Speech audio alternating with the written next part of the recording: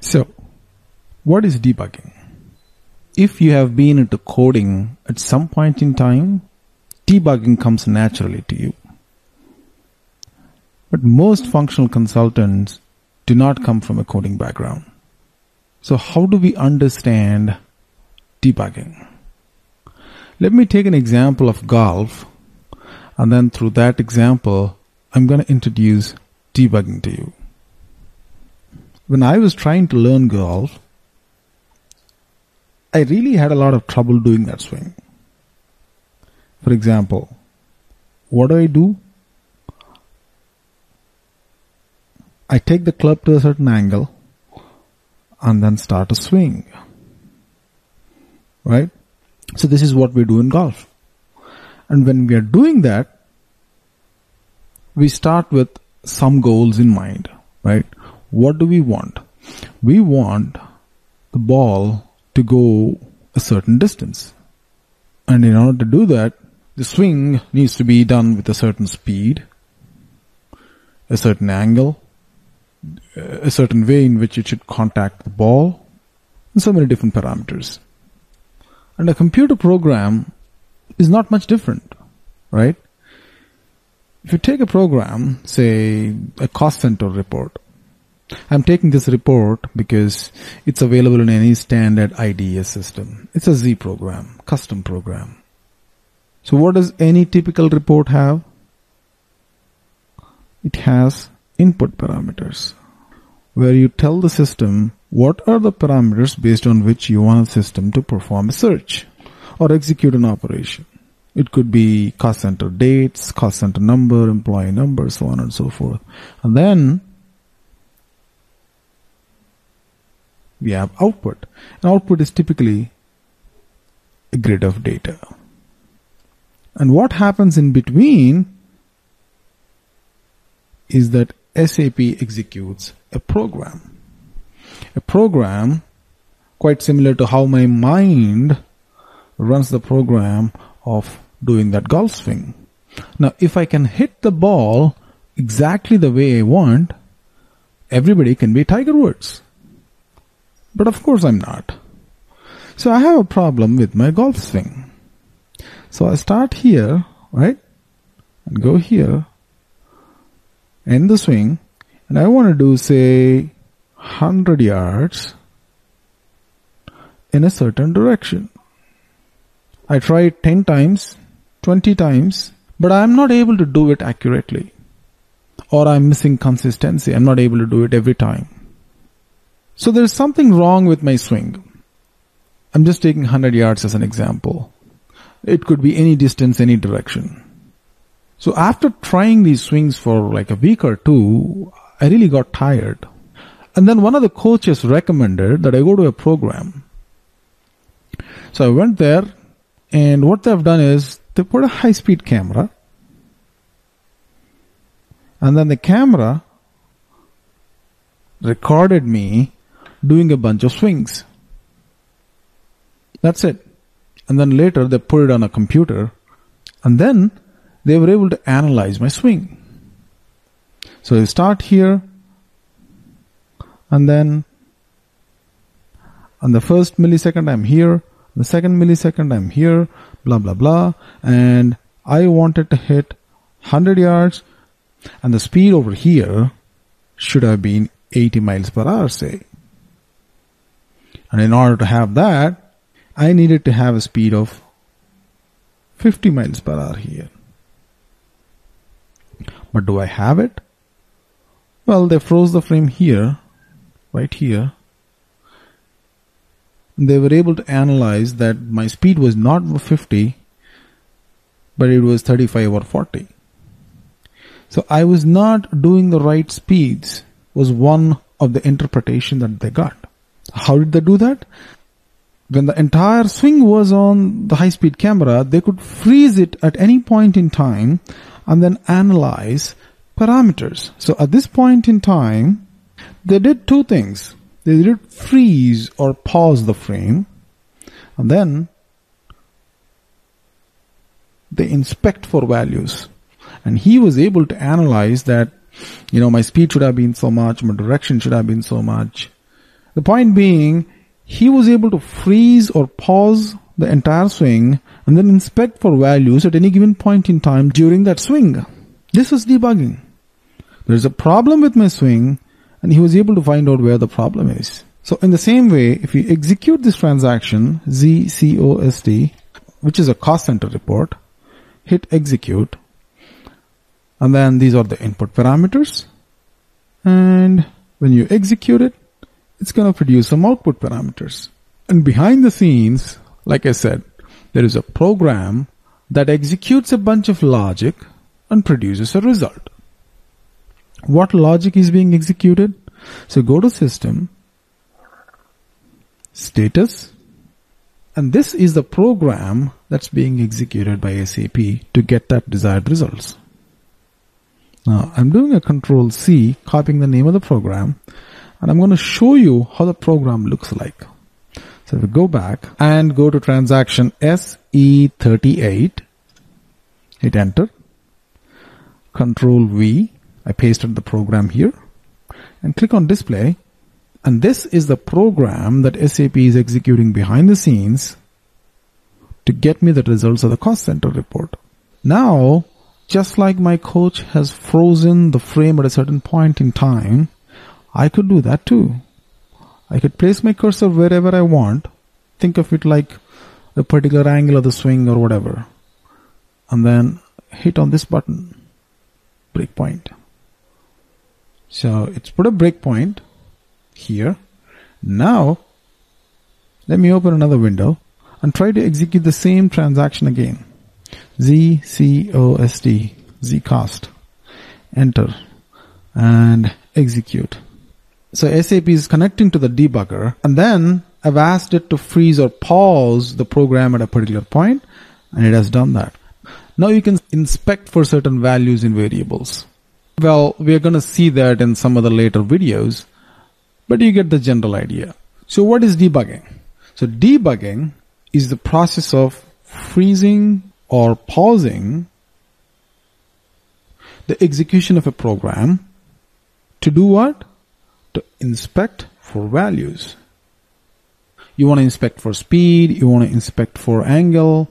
In this case, you want to inspect whether it's looking at the right tables and whether it's looking at the right dates, whether it's looking at the right cost centers, whether it's looking at the right employees. So these are some of the values that you might want to inspect if this program is not running right. And you proceed step by step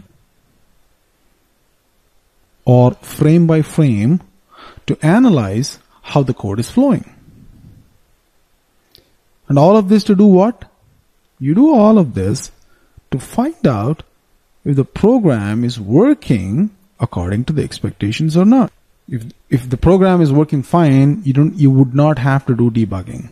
But if there is something wrong with the program, that's when you would want to analyze and freeze and do all these things. And this process is called debugging. This is the definition of debugging. Now, I was able to freeze the program all right, but I don't understand the language. I don't understand what include this means. I don't understand these tables. But what good is the process if we do not understand the underlying program?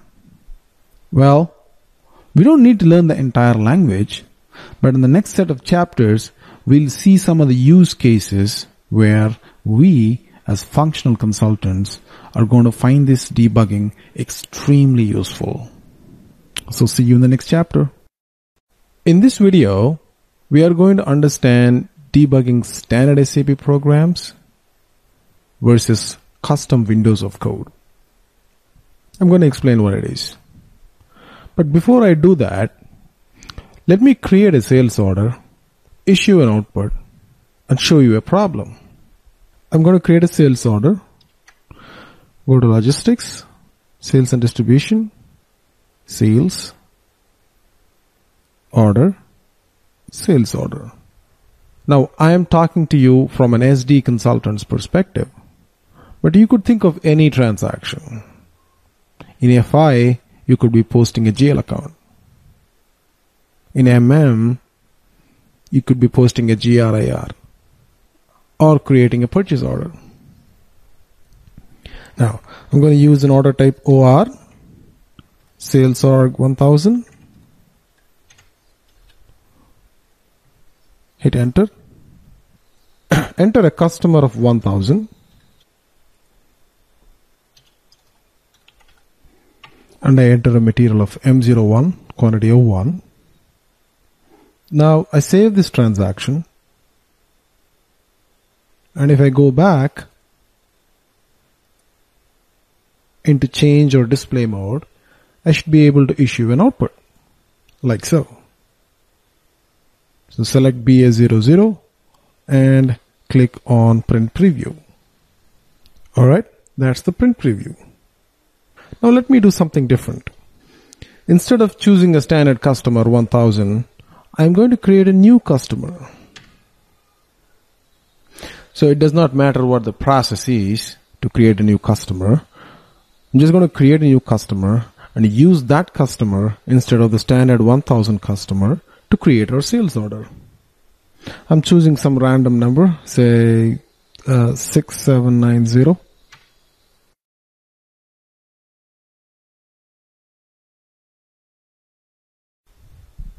Alright, so let's use that customer to create a sales order. Same order type, same org data. So instead of 1000, I'm going to choose 6790. And the same material.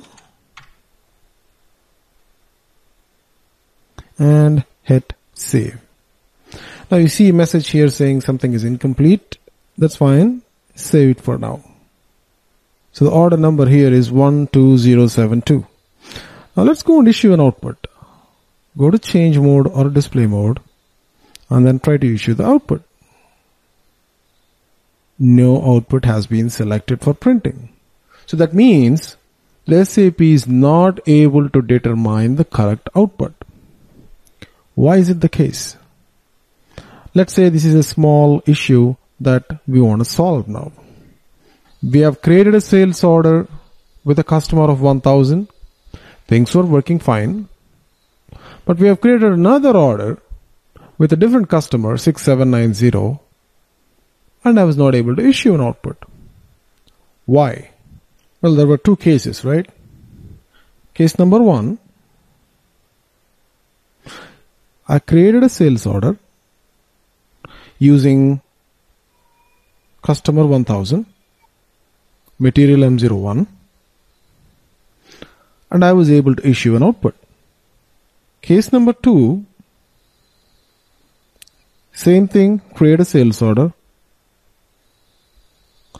customer 6790, same material, and I was not able to issue an output. Why is it the case? So let's see. Let's open the sales order, the order that we have trouble issuing the output, and go to extras, output, header, edit, and you see that no output was being determined. So SAP could not determine the right output. Now we want to debug this, right? We have checked all the configuration, things look fine, and still we're not able to figure this out. Now we can open the code behind the sales order, freeze it, and try to debug it. But it's a nightmare. Let me show you why. So if you go back and look at system, status,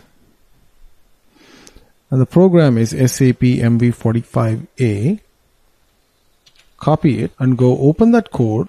The only person who can understand this code is probably the person in SAP who has written it. So what good is it if I put a breakpoint here? So this is where your knowledge of the SAP system as a functional consultant comes in. So I'm an SD consultant. I know how outputs are issued. So I have an order type, OR, and each order type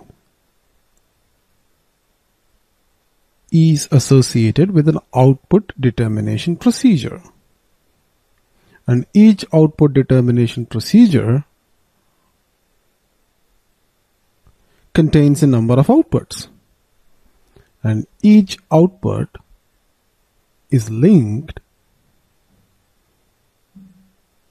to a program. And if you put a breakpoint in this program, then there is a high chance that you might hit that little program section when you execute an output. So the point being, instead of starting all the way here and then going through the entire process to find out what's wrong, we are trying to narrow down the execution of the logic so that there is a better chance that we might find out where things are wrong easily, instead of going through all the way from the beginning to the end, which could be thousands and hundreds of thousands of lines of code. So let's do something. Let's go to the output type and to the output program, put a breakpoint there and see how it works out. All right. So how do we go about figuring out what's the output type? Now this is all SD specific, so don't worry if you don't understand this. The point being, I'm using the knowledge of the system as a functional consultant to narrow down the scope of the search. So go to SPRO, IMG, sales and distribution, basic functions, output control, output determination, output determination using condition technique, and maintain output for sales documents. We know the output type is BA00. That's what we are expecting. So go select BA00 and just click on processing routines, and you'll see that for print output, the program is RVA blah blah blah. Copy that and go to SE38/N SE38, which is what we use to open a program. Click display and put a breakpoint somewhere. It could be just the first line. Now that we have put a breakpoint over there, we can try and execute the program again. Go to VA02, enter the last created sales order, and that is 12073. Hit enter. Go to extras, output, header, and edit. Do you see an output here? No. Still you don't see an output. That means that routine where we have put a breakpoint is not hit. Why is that? In order to understand this, we have to first understand program flow. And that is the subject for our next chapter. You see, the flow of a program happens sequentially, step by step. So if you open the sales order program, it will contain multiple blocks.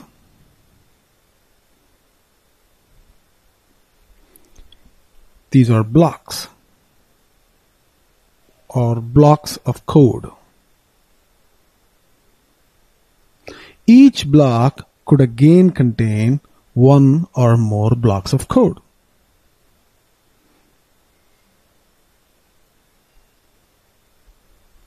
Let me show this to you.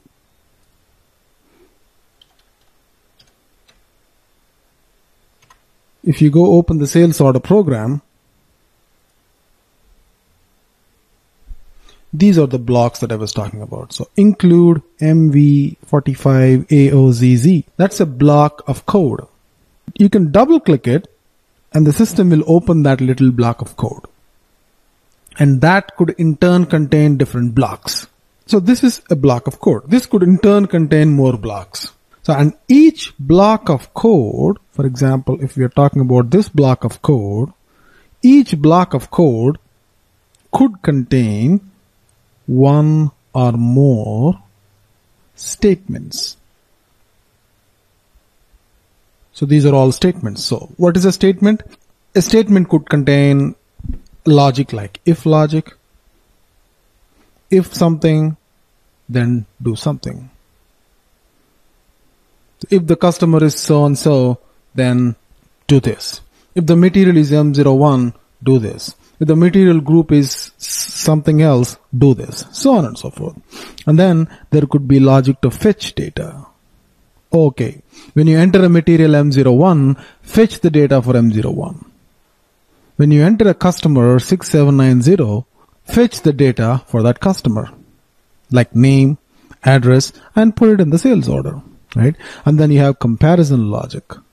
Less than, greater than, equal to this. So if the sold to is equal to this, or sold to customers group is equal to this, then do this logic. So you got different kinds of statements that each do a certain set of logic. And now when you look at these blocks, they go in sequence. The sequence in which they are written. Meaning, if this is the first block of code, and this is the second block of code, the first block of code is executed first, and then the second block of code. And inside the second block of code, they go in this order. So, this will be executed first, and this will be executed next, and then this, because that's the way in which they have been written. When you put a breakpoint somewhere over here, let's say we have put a breakpoint here. So this is the output routine, say. So when I mean output routine, this is the one I was talking about. We have put a breakpoint here, right? And when I try to execute that sales order again and try to issue an output, the output was not issued. That means, even though you have put a breakpoint here, the system did not come up to this point to be able to execute that code. That means somewhere before this routine is being triggered, the program's execution has stopped. But where did it stop? Again, even an ABAP consultant cannot help you with this because it's like tons and tons of code over here. Now what do we do? Again, your knowledge of the system as a function consultant is going to help you here. Now, we know that every output is associated with a routine. What does this routine do? This routine will check for certain requirements, and the requirements are okay. It will let SAP run the output control program, and if not, it will stop it right there. So let's open this routine that's associated with the output type BA00 and see if we can put a breakpoint there and stop the execution of the program.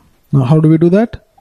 Again, you have to go to SPRO, the same path that we have gone through previously. Sales and distribution, basic functions, output control. So if we go to an output determination procedure, for orders, click on control data, and for BA00, the routine that's associated with it is 2. So what does 2 do here? Click on the drop down, select 2, and click on the source code. Okay, so this is a program that's being executed to determine if an output should be triggered or not. Okay, now you can put a breakpoint here somewhere. Let's say, put a breakpoint here. And try to execute the sales order program again. So go to VA02. Enter. Go to extras. Output. Header. Edit. And there you go. Your debugger has started. That means that we have hit that point where we think that SAP is going to stop. Now what is being done here? Now this is called the debugger. We have seen this in the previous chapter a little bit, but we're going to explore a little bit more here. This is where we have put a breakpoint and the system has stopped there. Again, I don't understand this code either, but we're going to go through this step by step. This is a form Kobe if 002. A form is basically a chunk of program. It just got basically 10, 20, 30, 100 lines. It's a small section of the code. And it has these statements, like I said. 1 statement, 2 statement, 3 statement, 4 statement, 5 statement. Statements. Each line basically is a statement. And there are different kinds of statements. There is an if statement. And then there are comparators, which says this is equal to 4, that is equal to 2. So many different kinds of statements here. Now we can go through these statements step by step. Now remember the golf program? My entire swing was frozen, put on video, and then they could pause my swing at any point in time and then go through step by step, meaning millisecond by millisecond. Same thing here. Currently, the code is frozen here. Now, if you want to move to the next step, which is this, you could do something like this, which is you have to hit this button, execute, F6. And then this arrow over here, which points out to the place where we are currently frozen or paused, and then move to the next step. You watch this arrow, and when I hit this button, it will go to the next line, from 34 on to 35. Here, there's an if statement that's evaluating something and then doing something else. And then it says, com kbv1-uv all. Again, I don't know what that is. Okay. We're going to find out about this in the next chapter. So it says, if something not equal to C, then exit. Right? So let's see if that is equal to C or not equal to C. It's just a plain comparison. So again, click on this button and then it goes into the loop. That means it is not equal to C, and go to the next step and it says exit. That means we are done here. This output routine is no longer going to execute. And how do you know that? You see, this is the program, right? 002, that's the routine.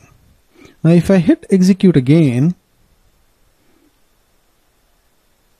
it's still in the program 002, execute again, and then it's got out of that program. So what has happened here? So BA00 is associated with the routine 002, and if this routine is passed, meaning if it is successful, then it calls the output program. But if it fails, it goes does something else. We don't care what it does. Because of certain condition, this has failed and it exited the program and it's gone over to do something else. Now at this point, you have two options. Option 1,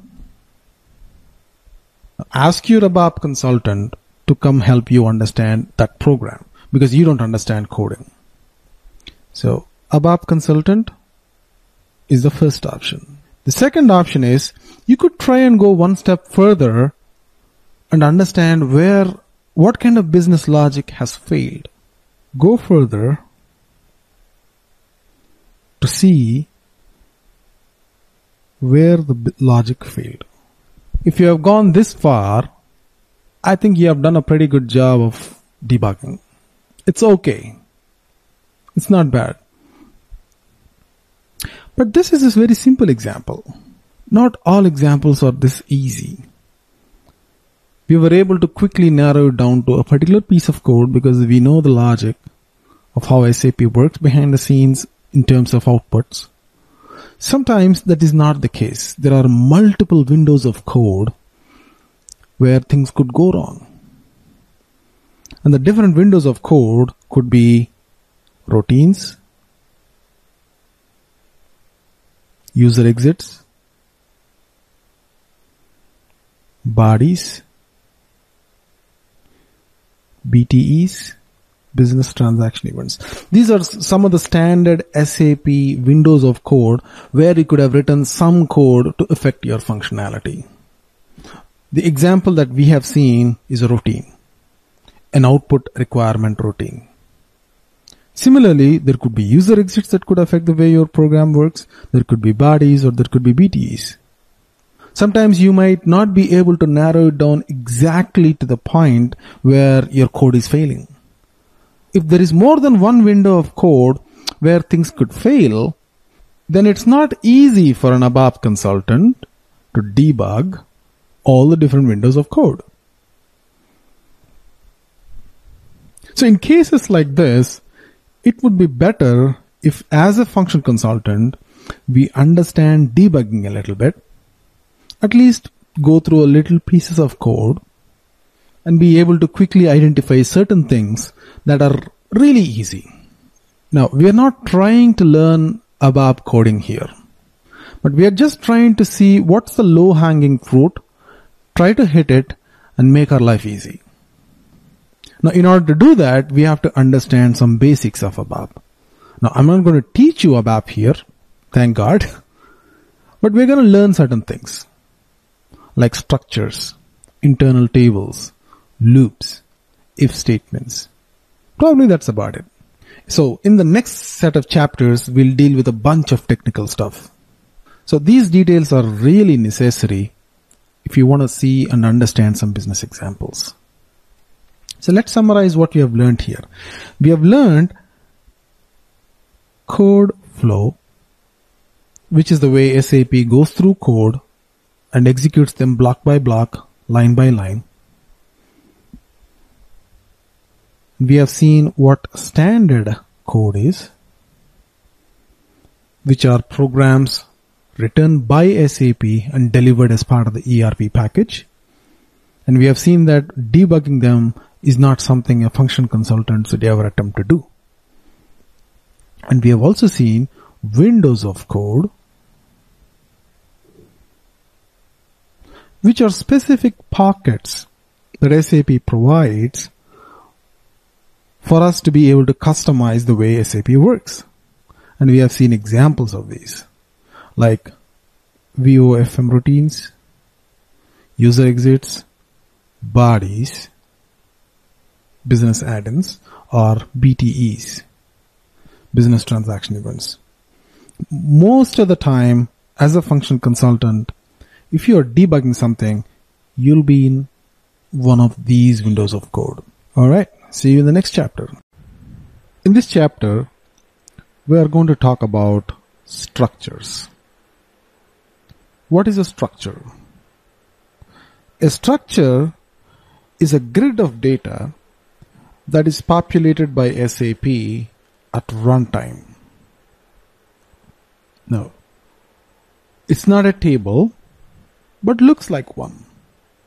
Let's take the same example and analyze the structure. So we put a breakpoint in our routine, and I'm going to create a sales order. Using the same customer that we have known.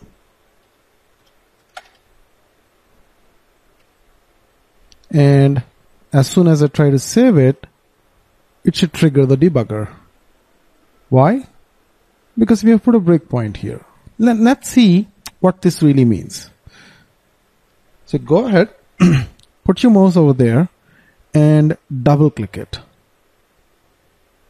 Just double click on COM KB V1 UVA all, and it's shown here. What is the current value of it? A. The current value of it is A. And this over here, COM KBV1, is an example of a structure. And UVA all is a column in that structure. If you want to see the entire structure, what you can do is just delete this field, the column, and click enter. And you see that it's a structure. You can double click on this, and then it will show you all the values or columns in that structure. And there you go. So this is the structure, COMKB1, and the columns or fields in that structure are these: VBELN, VKORG, VTWEG. Doesn't matter what they are, but these are all the different columns in that structure. So if you go down below, you should be able to see the UVA all. There you go. UV all, and the value of it is A. Just before we go further, let me show you how to see the structure COMK-BV1 and the different fields in it, what they really mean and all that stuff. Go open another screen, go to SE11, and in the database table field, just put in the structure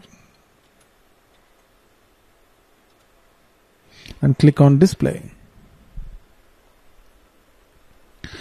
And it tells you that it's not a table but a structure. And what's the difference between a table and a structure? A table contains data all the time, but a structure contains data only at runtime.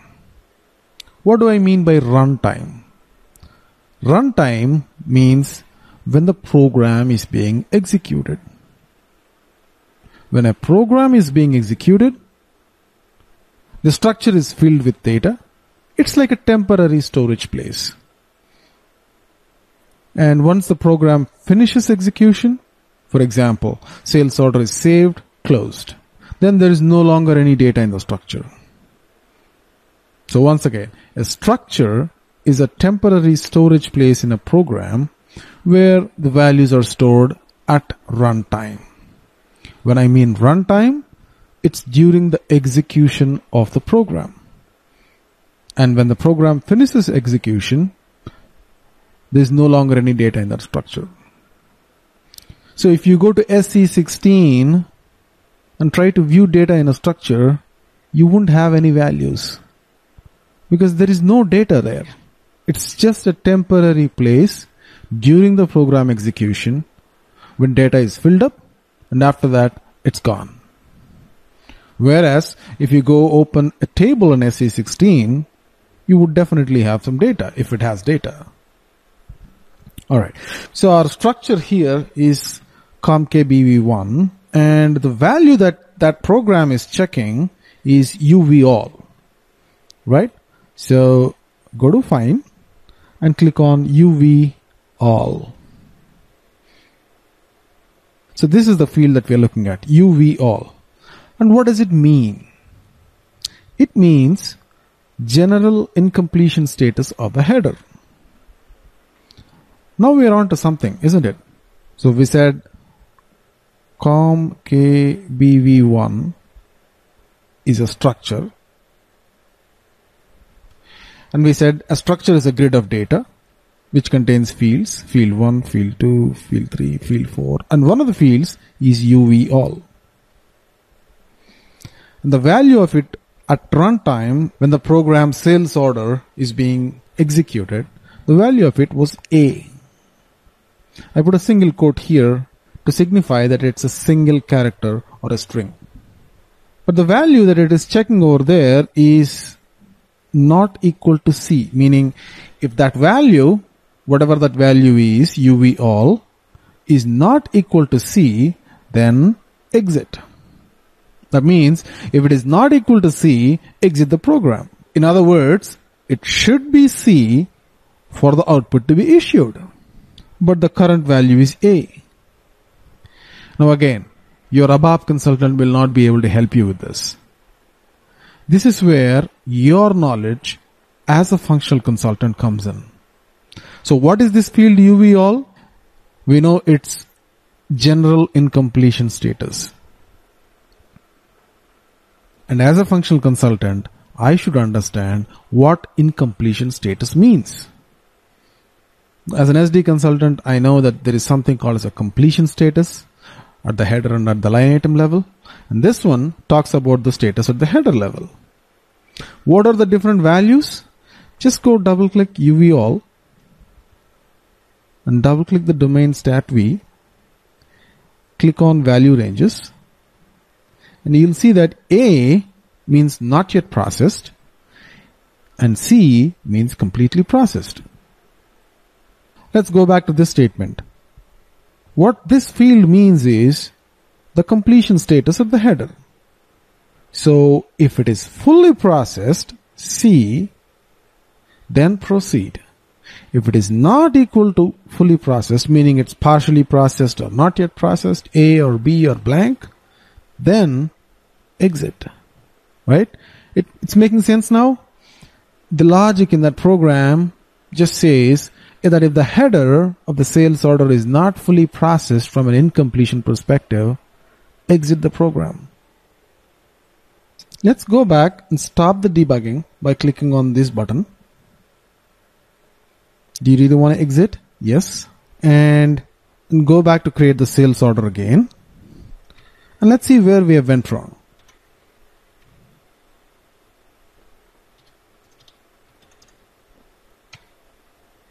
Save it.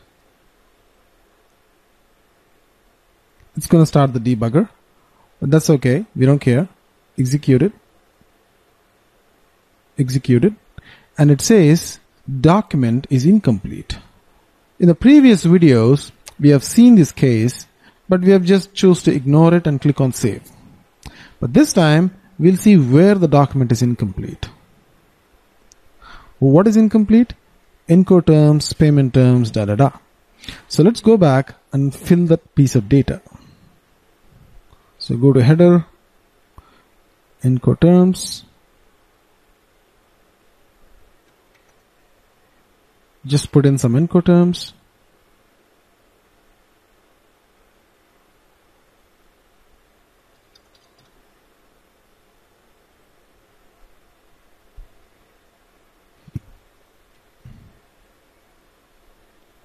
That's okay.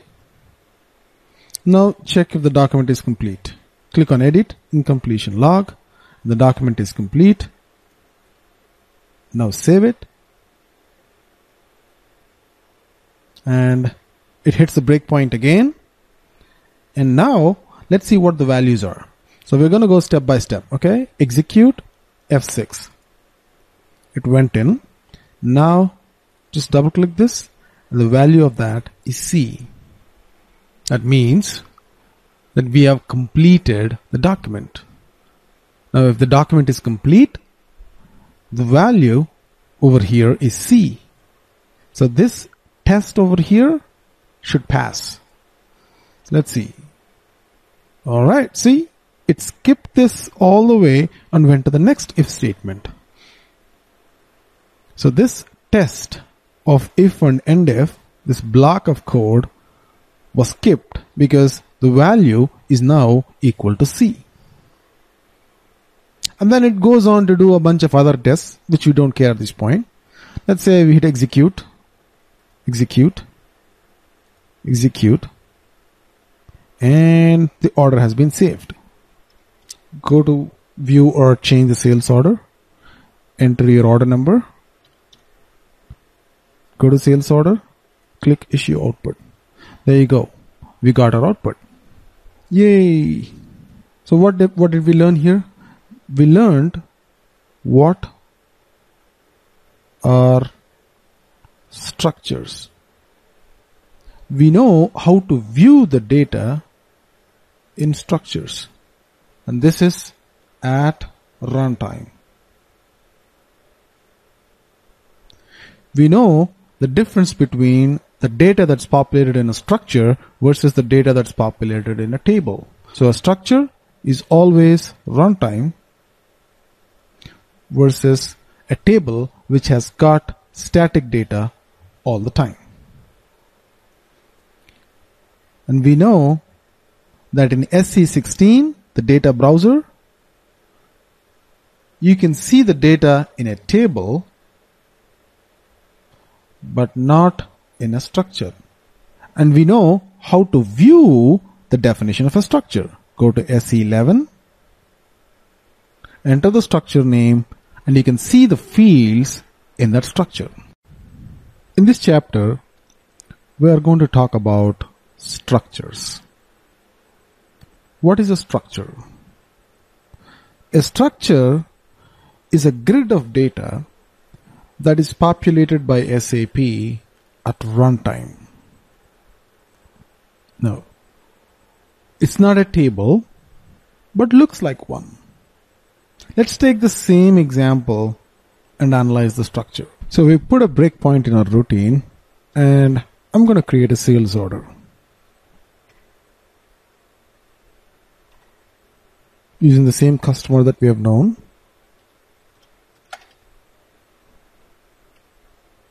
And as soon as I try to save it, it should trigger the debugger. Why? Because we have put a breakpoint here. Let's see what this really means. So go ahead, put your mouse over there and double click it. Just double click on COM KB V1 UVA all, and it's shown here. What is the current value of it? A. The current value of it is A. And this over here, COM KBV1, is an example of a structure. And UVA all is a column in that structure. If you want to see the entire structure, what you can do is just delete this field, the column, and click enter. And you see that it's a structure. You can double click on this, and then it will show you all the values or columns in that structure. And there you go. So this is the structure, COMKB1, and the columns or fields in that structure are these: VBELN, VKORG, VTWEG. Doesn't matter what they are, but these are all the different columns in that structure. So if you go down below, you should be able to see the UVA all. There you go, UVA all, and the value of it is A. Just before we go further, let me show you how to see the structure COMKBV1 and the different fields in it, what they really mean and all that stuff. Go open another screen, go to SE11, and in the database table field, just put in the structure and click on display. And it tells you that it's not a table but a structure. And what's the difference between a table and a structure? A table contains data all the time, but a structure contains data only at runtime. What do I mean by runtime? Runtime means when the program is being executed. When a program is being executed, the structure is filled with data. It's like a temporary storage place. And once the program finishes execution, for example, sales order is saved, closed, then there is no longer any data in the structure. So once again, a structure is a temporary storage place in a program where the values are stored at runtime. When I mean runtime, it's during the execution of the program. And when the program finishes execution, there's no longer any data in that structure. So if you go to SE16 and try to view data in a structure, you won't have any values because there is no data there. It's just a temporary place during the program execution when data is filled up, and after that it's gone. Whereas if you go open a table in SE16, you would definitely have some data if it has data. Alright, so our structure here is COMKBV1, and the value that that program is checking is UV all. Right? So go to Find and click on UV all. So this is the field that we are looking at, UV all. And what does it mean? It means general incompletion status of the header. Now we are on to something, isn't it? So we said COMKBV1 is a structure. And we said a structure is a grid of data which contains fields, field 1, field 2, field 3, field 4, and one of the fields is UV all. And the value of it at runtime, when the program sales order is being executed, the value of it was A. I put a single quote here to signify that it's a single character or a string. But the value that it is checking over there is not equal to C, meaning if that value, whatever that value is, UV all, is not equal to C, then exit. That means if it is not equal to C, exit the program. In other words, it should be C for the output to be issued. But the current value is A. Now again, your ABAP consultant will not be able to help you with this. This is where your knowledge as a functional consultant comes in. So what is this field UV all? We know it's general incompletion status. And as a functional consultant, I should understand what incompletion status means. As an SD consultant, I know that there is something called as a completion status at the header and at the line item level. And this one talks about the status at the header level. What are the different values? Just go double click UV all and double click the domain stat v. Click on value ranges. And you'll see that A means not yet processed and C means completely processed. Let's go back to this statement. What this field means is the completion status of the header. So if it is fully processed, C, then proceed. If it is not equal to fully processed, meaning it's partially processed or not yet processed, A or B or blank, then exit. Right? It's making sense now? The logic in that program just says that if the header of the sales order is not fully processed from an incompletion perspective, exit the program. Let's go back and stop the debugging by clicking on this button. Do you really want to exit? Yes. And go back to create the sales order again. And let's see where we have went wrong.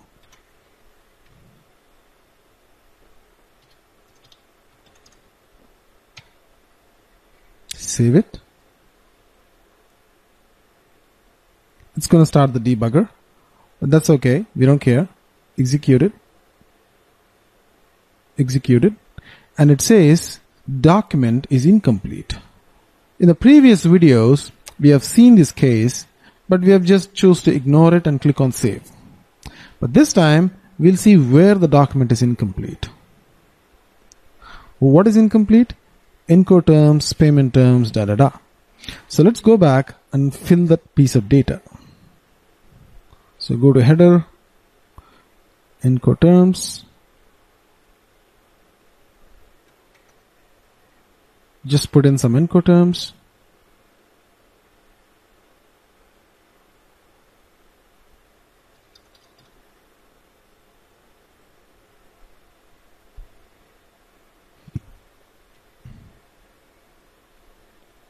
That's okay. Now check if the document is complete. Click on edit, incompletion log. The document is complete. Now save it. And it hits the breakpoint again. And now let's see what the values are. So we're going to go step by step. Okay. Execute F6. It went in. Now just double click this. The value of that is C. That means that we have completed the document. Now if the document is complete, the value over here is C. So this test over here should pass. Let's see.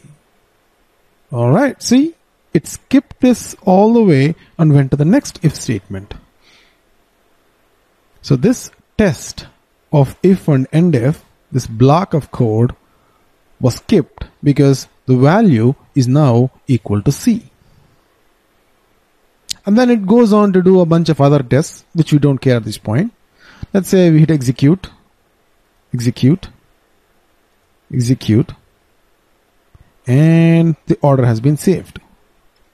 Go to view or change the sales order, enter your order number,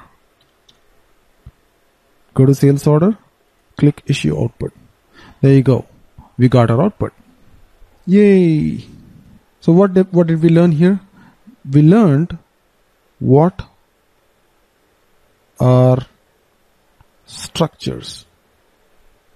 We know how to view the data in structures, and this is at runtime. We know the difference between the data that's populated in a structure versus the data that's populated in a table. So a structure is always runtime versus a table which has got static data all the time. And we know that in SC16, the data browser, you can see the data in a table but not in a structure. And we know how to view the definition of a structure. Go to SC11, enter the structure name, and you can see the fields in that structure. So we have seen in the previous chapter that messages are a good starting point to do debugging. So we have hit this message here at runtime. SAP has stopped at this breakpoint. Now what? So it's like this. So this cost center report contains a bunch of blocks of code, and each block again could contain a bunch of blocks. And we have identified breakpoints somewhere, here and here, say. And SAP has come all the way and stopped its execution here. And then it's throwing that message. The message is not what we want to debug. It's what happens before that message that has led to this message being thrown. That's what we want to find out. This situation that has resulted in that message being thrown could potentially have happened anywhere before this line. But more often than not, it happens just before. 1 line, 2 lines, 3 lines, not more than that. Most of the time. So let's find out what has happened that has resulted in this message being thrown. So we know the yellow arrow represents the exact line in the program where SAP has currently stopped. And the previous line here states that if select is initial, then throw this message and stop the program. Well, it has stopped the program, but we want to find out what has resulted in it. So the statement over here, if select underscore costal is an internal table, which is similar to a structure. So it's a grid of data that's populated at runtime. And this statement says, if this structure or internal table is initial meaning that there is no data in it. So if there is no data in this structure or internal table, throw this message. Well, for some reason, this internal table was not filled up. So it is initial, which means it's blank, and so that message was thrown. Fair enough. Now let's find out where exactly the structure is being filled. So we got to move up in the program, not move down. So programs typically flow down, top to bottom, or in loops. But in this case, we want to go up one statement and find out what has happened. How do you do that? So we know what this if statement does, but we want to go one step up, right here, and start debugging from there. How do you do that? So place your cursor on the statement where you want the execution to go to debugger and click on go to statement. See, the arrow has moved up and placed its focus right on the statement where we want it to stop. Now, perform blah blah blah. We don't care what this is. But the statement says perform something. Perform something means execute a block of code. Get CC and post date, it is called a function or a routine.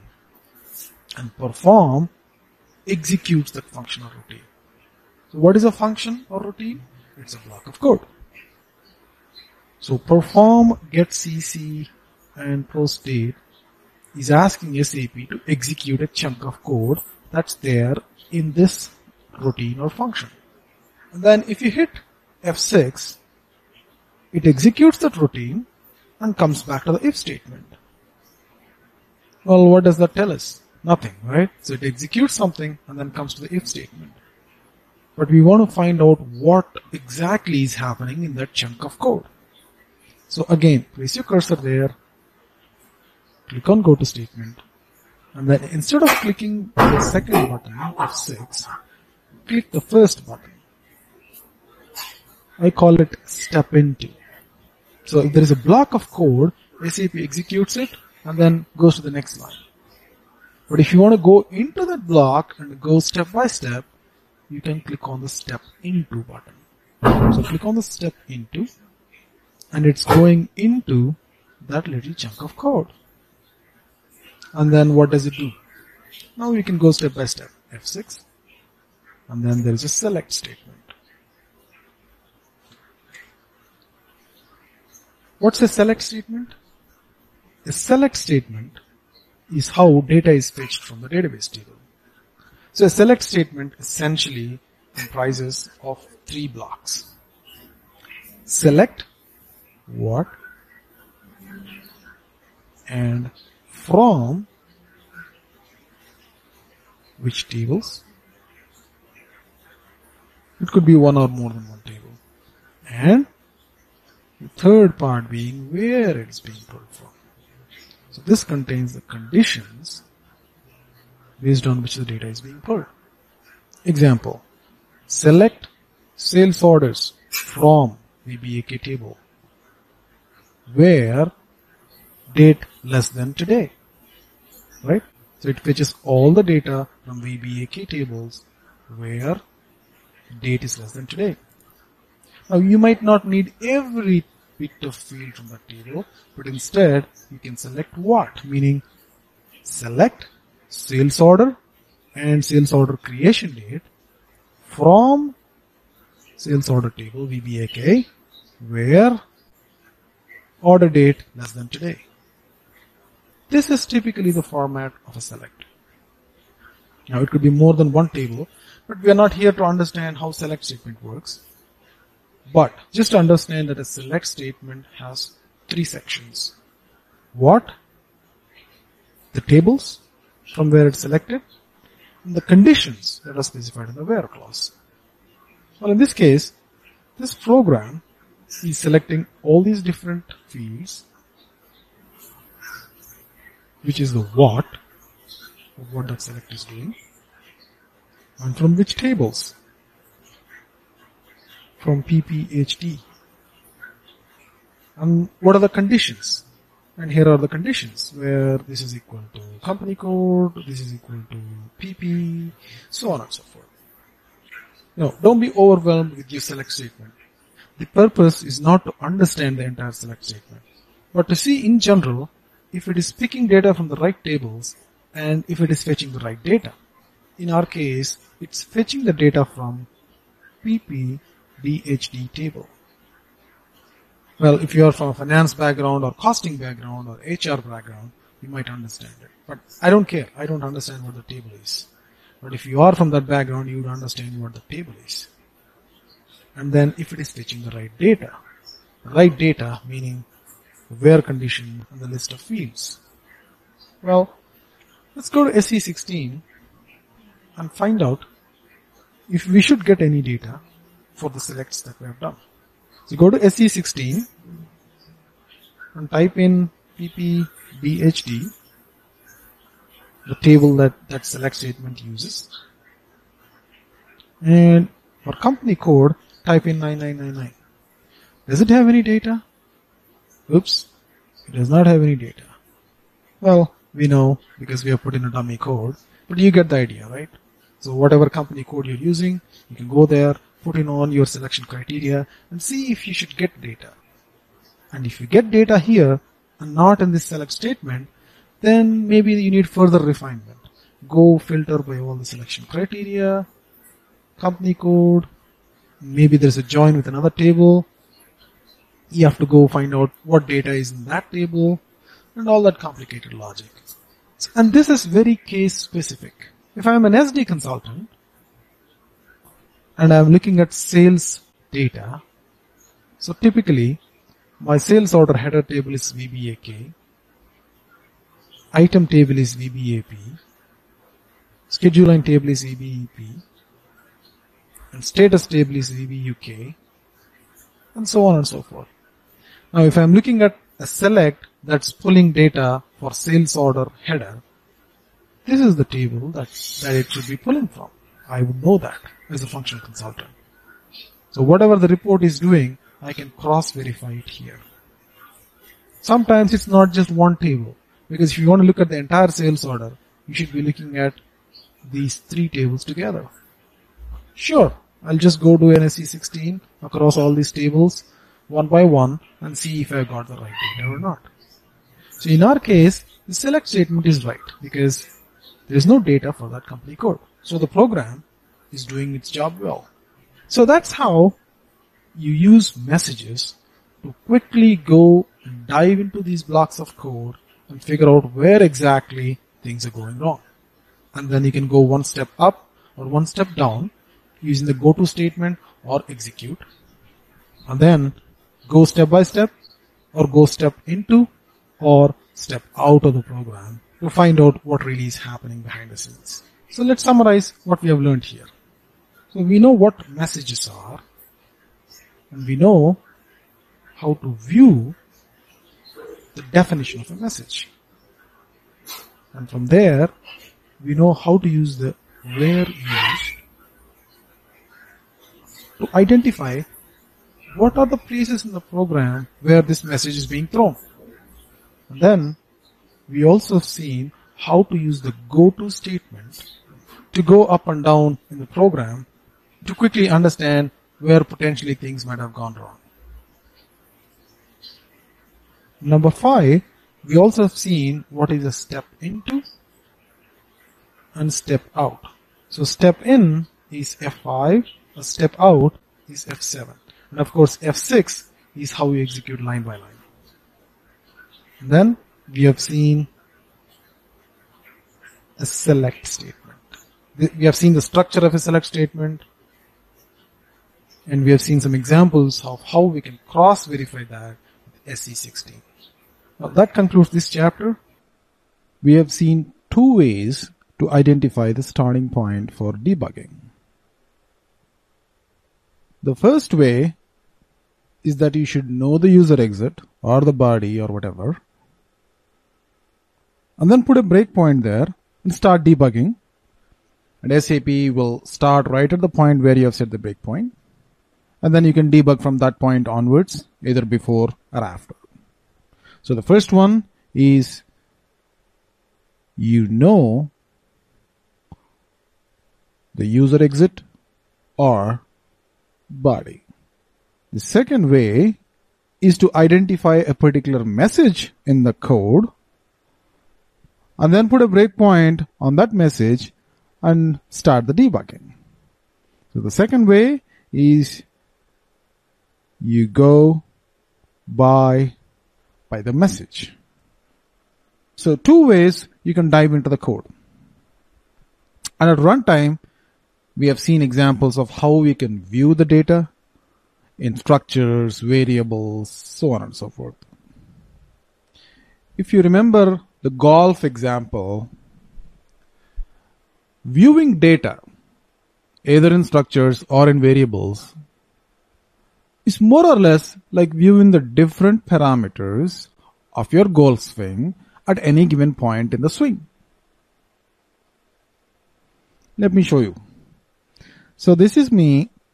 I start the golf swing here, and then I'm supposed to hit, say, 100 miles per hour here. I can freeze the frame here and identify the different values. Say speed 60 miles per hour, angle say 30 degrees. Once the swing starts here, there's nothing we can do, right? All you can do is just view the parameters at different points in time. This is definitely useful, no doubt about it. Freezing the frame or putting a breakpoint and identifying what the different values are is the fundamental aspect of debugging. It's the most useful aspect of debugging. But let's go one step further. Imagine this scenario. If I want to hit it at 100 miles per hour and my speed here is 60, say I'm not reaching 100 here. Now what do I do? We could do a little simulation. Say we change the value of this variable temporarily to 70. Meaning, what would happen if the speed over here is 70 instead of 60? Can we simulate that? Wouldn't that be nice if I can do that? That means if I can achieve this speed, then probably I can achieve my desired target. So the ability to change the values at runtime and see how the system reacts is called debug replace. Let's see an example. Let's go to the same old example.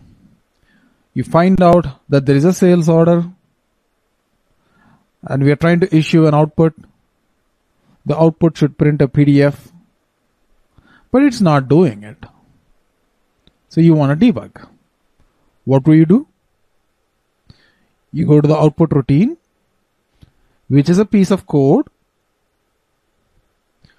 put a breakpoint here, execute the program, and SAP comes and stops here and waits for you to proceed further. Step by step, step in, step out, execute. What can you do now? Say at this breakpoint, we have realized that something is missing. Say the incompletion log or there is a delivery block or whatever. There is an issue, and that's what we have found out when we have put a breakpoint here. Now we have two options here. Option number one is to go fix the issue. The issue could be incompletion. The issue could be delivery block. The issue could be anything that stops the output from being issued. The second option is we could simulate. We could fool the system. We could trick the system into saying, hey, you know what? This is all good. Go ahead, go further. Example, the document is incomplete, and that's what we have found out using our debugging. And how did we find that out? We said COM-KB1 UV all equal to A. A means it's not complete. C means it's complete. Because it's A, the system says exit. And that's how the code has been written. And instead of going back and fixing the completeness of that document or whatever, we could temporarily make this to C and say, hey, you know what? The document is complete. Go ahead, issue the output. This is what I meant by tricking the system or fooling the system into believing that something that is not true is true. So let's see that in action. So go to SPRO.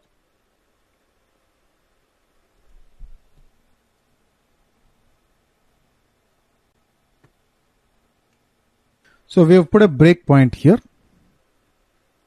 And let's go create another sales order.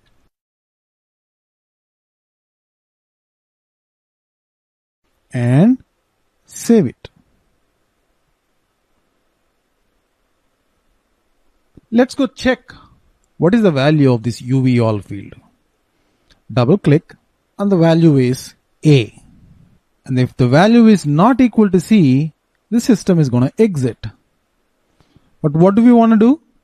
We want to trick the program. We want to change this value temporarily and say, hey, you know what? Everything is good. Don't quit the program. And in order for us to do that, we have to change the value to C. How do you do that? Very simple. Click on the pencil button. Change the value to C and hit enter. Now, watch what happens. The arrow is right here. And now we're going to go one step further. And if com kbc1 is not equal to C, it's going to exit. But we've made it C. So it's not going to exit. Right? So we tricked the system by changing a value into saying the document is complete. Don't worry, go issue an output. Let's see if it really issues an output. We're not going to debug any further. We're just going to say execute. Execute. Execute. And then say save. Now, ideally, it would not have issued an output. But let's see if it did issue an output. So go to sales document, display, and sales document issue output to, and there you see your output. So this is how you use debug replace to temporarily trick the system or temporarily simulate a scenario to achieve what you want. Now, most of you might have a question here. When I can go complete a document in VA02, what is the advantage of doing debug replace? This is just an alternate way to do things? Very good question. Let me give you an example where debug replace is going to be extremely useful. Logic that happens in external systems is not under your control, right? What example? Say there is an order that's created in SAP. Sales order, purchase order, transfer order, doesn't matter. SAP calls an external system for a particular logic. It could be anything. We're going to see some examples. And during the process of creating a sales order, if this returns something, it's going to do something else. And if it does not return it, it's going to do something else. If it returns a true, it's going to proceed further. If not, it's going to do something else. If you want to know some examples, tax calculation in the US is a very good example of this. Say there is an SAP system and tax in the US is based on what is called as a jurisdiction code. Well, SD, MM or FI consultants would have a very good idea of what this is. But for the rest of us, let's just say that tax is calculated outside of SAP. It could be Vertex, Taxware or any system. And then it returns a percentage saying the customer is taxable and it's taxable at 8%. Another simple example is you want to ship some goods to a customer. And how do you get the freight? You have a connection with a FedEx system or UPS system and you give some parameters. Say the state that it's going to ship to, the weight, volume, so on and so forth. And it's going to return a value. Say $21 is the freight. I can go on and on and on, but I think you get the point. Wherever SAP executes a function that returns a certain value, and that function could call another external system, or it could be even internal. The point being, you don't have a lot of control over what is being returned. I take the examples of external systems. Why? Because you don't know what they return. It's a call that goes over the network and gets you some value.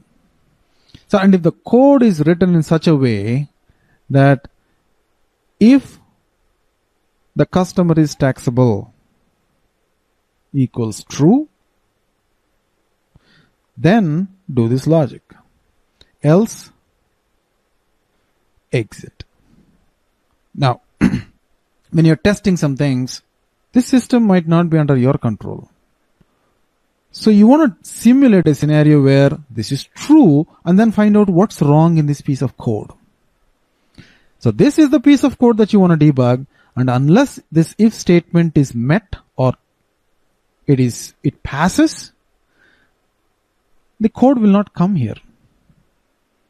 Now in situations like this, you can use debug replace. You can just make this true irrespective of what the external system returns. That way, you can easily debug programs under situations where the values of the variables are not under your control. Alright, so that was debug replace. So let's summarize what we have learned in debug replace. Debug replace is a quick way to change the values of the variables at runtime so that you can control the way the program flows. What are some examples of debug replace? We have seen one example with outputs. Another example or a more useful scenario is when a function executes and returns a value. What the function does is not under your control. In cases like that, you can use debug replace to change the value of the variable to whatever you want. So that was debug replace. We know what breakpoints are, but what are watch points? They sound similar, but they're not. To understand watch points, we have to understand the context in which they are used the most. They are called loops. What is a loop? So a loop is something that goes round and round, right? So in the context of ABAP, if a block of code is being executed again and again, 10 times, 5 times, 100 times, it's called as a loop. Let me give you an example. If we ask SAP to fetch all the list of cost centers that are associated with company code, say 1000. What does the system do? The system goes into a table and fetches the details.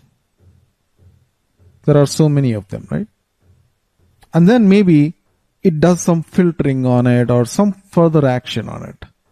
The way it does that is with a loop. So it looks at the first record, see if everything is satisfactory, selects it or unselects it, and then moves on to the second record, and then moves on to the third record, and then moves on to the fourth record. And this process of going through n number of records is called as looping. It's a standard programming construct. Another example. Go through all the line items in a sales order. Say there are 100 line items in VBAP. That's the table. So there are 100 line items. And the program pulls them from the database and maybe processes them. A typical example of processing line items could be pricing. Maybe discount calculations need to be done based off of a particular subtotal. In which case, it has to go through the subtotals of all the line items. So starting with line item 1, 2, 3, all the way until 100.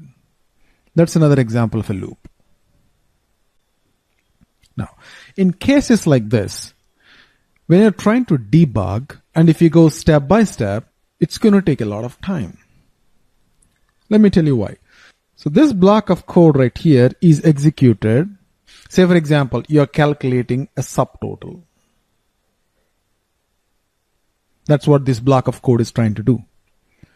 And it's calculating the subtotal for every line item. So it loops through this block of code 100 times in case of this example. And if you want to look at the situation or subtotal of line number 53, you'd have to wait in line. Go step by step 52 times until you reach the 53rd line item. Well, that's a pain, right? You don't want to really go through the loop step by step because it's the same thing running again and again.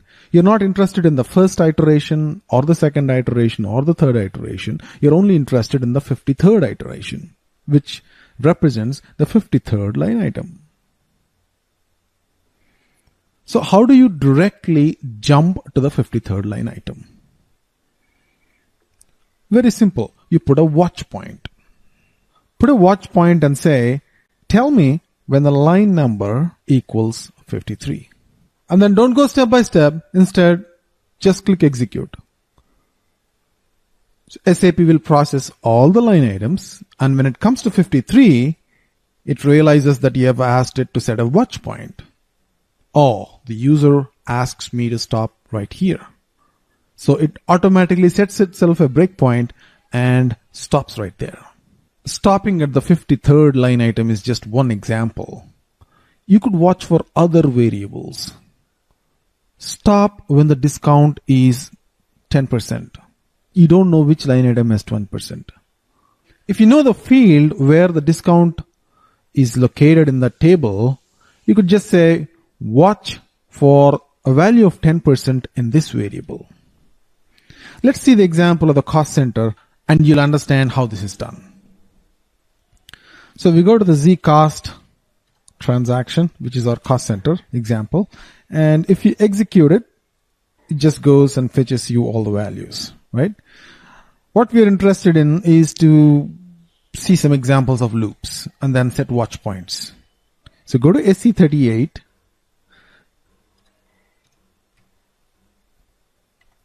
And this is our cost center program.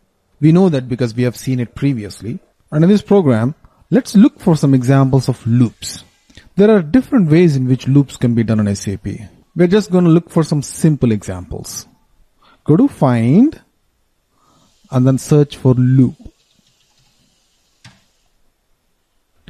Okay, so here are some examples of loops.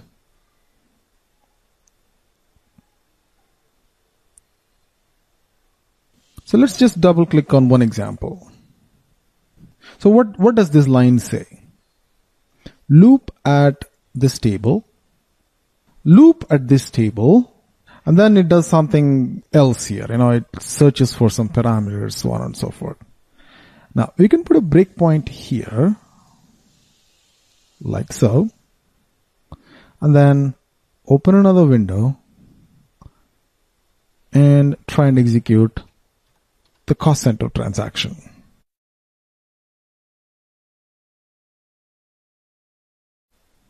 Now with any luck, we might hit a breakpoint. Now we have hit a breakpoint. And let's see how we go through this loop step by step. So the way we go step by step is by clicking on this F5 button or the first button in the toolbar here. So we could do step and then it's looping at this table. And you go inside, read some data, and then this is the block of logic I was talking about. It could be, reading some lines, writing some data, checking for some values. We don't care. So it does that step by step. And then does something. And end loop is where the block of code in that loop ends. And as soon as it hits end loop, it moves to the very beginning of the loop statement. Let's see that. See, it comes back to the loop again. So it loops on and on and on until there is no data. Or we could break it in between, but we don't care. It loops on and on and on until there's no more data in this table to process. So what does this table have basically? So if you look at this table, So it has so much of data, so many rows of data, and it's looping through all these lines. 1, 2, 3, 4, 5, 6, 7, 8, 9, 10, 11, 12. It has 12 lines. So 12 lines is a very small number in SAP. Sometimes you could even be looping through thousands of lines. And in cases like this field right here is a good friend. SciTabX. The field tabx refers to the line item that is being currently processed. If the loop is looking at line number 9, the tabx value is going to be 9.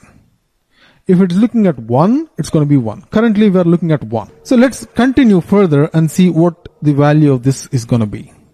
So I'm going to say F5, and you see the value change here? What it means is now we are looking at the second line item in that structure or table. And it goes on all the way until 12. And like I said, 12 is a small number. What if the value is 120 or 350? It's very tiresome to click on this button, right? Again and again and again and again and again for 120 times or whatever. Instead, what you can do is set a watch point. So how do you create a watch point? Click on watch point and then enter the variable that you want to watch. What is the variable that we want to watch? Sci-tabx. So enter Sci-tabx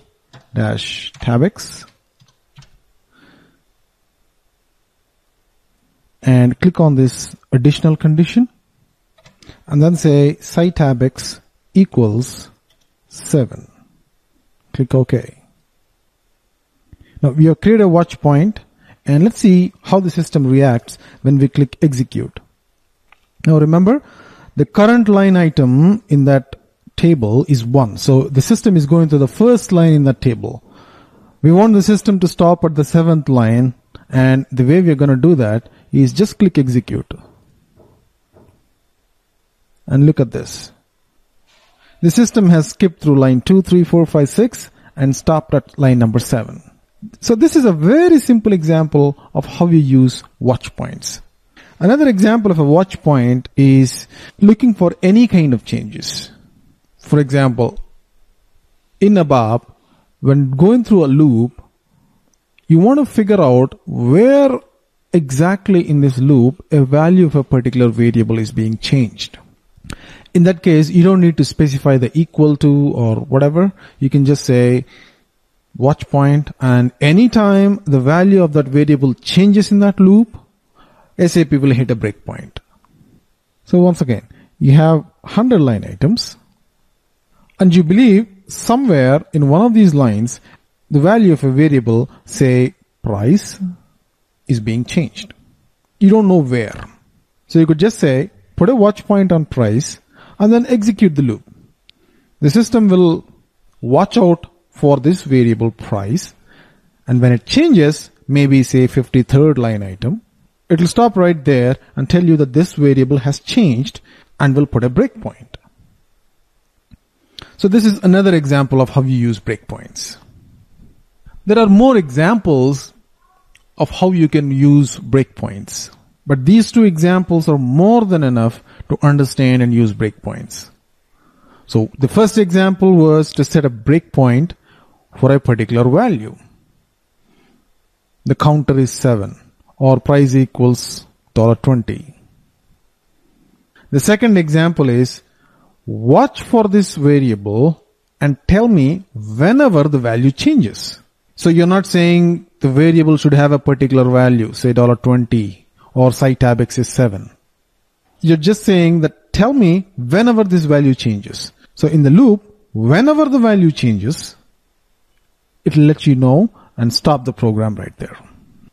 And now it's time to conclude what we have learned in this course. It's a fast-paced course, but we have learned a lot of things. We started all the way with understanding why debug programs. So we started out with the why, and what we have realized is debugging is an essential skill for any functional consultant.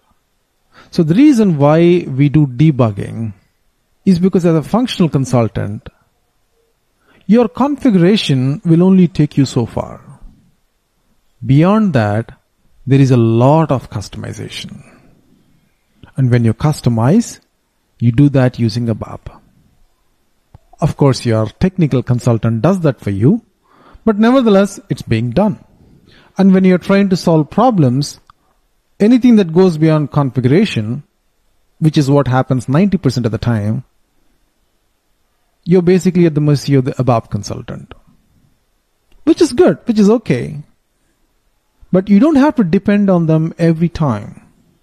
Because sometimes it's like testing for landmines. If we can quickly do a little bit of debugging and identify the broad areas where things could have gone wrong, you could then direct your ABAP consultant to probe further. The second reason is, even though an ABAP consultant can identify problems because he knows the code, he might not know each functional area. For example, SD has different set of tables, different set of logic. MM has different set of tables and a different set of logic. Same thing with CRM, FI, CO. Since you know the area that you're working on, it's easy for you to identify the tables, the programming logic, the messages, user exits, so on and so forth. So as a functional consultant, your knowledge of the system, your knowledge of what's going on in terms of functionality is going to be extremely useful to quickly identify and debug problems much better than an ABAP consultant. And then we moved on to understand how to do debugging. Basically, we have understood that there are two ways to do debugging. The first method is to do debugging via system messages. The system throws an error or a warning. You figure out where exactly it's throwing that error. Just go a little bit above and then you'll find out probably some of the reasons why that error is happening. The first method is via messages. It could be warnings, errors, or informational messages. The second method is by knowing which user exit might potentially be the source of a problem. So a good understanding of which user exit to put a breakpoint on, or a body or a BTE, would be extremely useful in most of the cases. And of course, we know how to put a breakpoint. Just select that line and then hit the breakpoint button and you're done. And we have seen some of the intricacies of how to do debugging, like step in, step out, execute, which are the different ways in which you execute a program. Is it line by line, or is it one block at a time, or you want to execute until you hit a breakpoint, so on and so forth. And then we have understood some things about programming and structures. What is a structure? A structure is like a table, and they're used a lot in ABAP, and we know how to view the data in a structure, how to analyze the data in a structure. And we have also seen some examples of internal tables. And finally, we have also seen watch points. A watch point is like a trigger. You don't want to go through the entire loop to figure out what's really happening, maybe at line number 53. So if there are 100 rows in an internal table that you're iterating, and you want to find out what's happening at line number 53, you set a watch point for line number 53, you set a watch point for line number 53, and the system stops right at line number 53, skipping through all the rest of the lines. It's just a quick helper for you to debug programs. That's it for debugging for function.